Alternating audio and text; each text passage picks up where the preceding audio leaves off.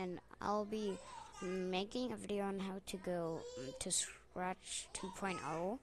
Like, I have the offline editor right now, cause sorry, because like um go, you can't literally like go back to Scratch online. I'll show you how to do that if you can't download stuff like you have an old computer or something like that. So let's go here, let's go to new tab and type in scratch scratchx.org/scratch, and then you type it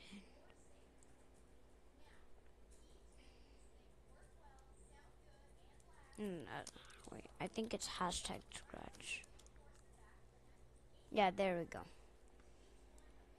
So yeah, as you can see, this is not clickbait. Sorry.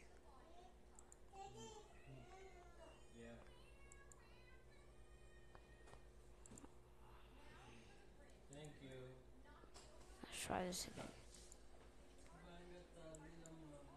This madness.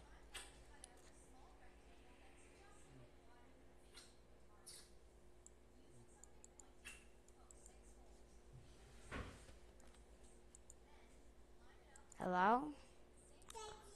So I need to allow this. Yeah. And then it loads, and boom, you're in Scratch beta. Yeah. It works exactly the same, except you can't share anything. Same thing for the offline editor. So don't ask for that. So yeah, there's new sprites, sprite from library. That's how it looks here. And if you I mean not library. This is how it looks. So yeah, it's basically Scratch, but just online. Scratch 2.0, I mean. So yeah, everything works. When you green flag click, you can say for let me create a sprite first. Let's make it like this. It works like, for example, control green flag click forever.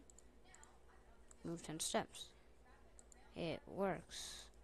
So there you go, online Scratch 2.0. Hope you enjoyed this video. Like, share, sub, share it if you don't you can.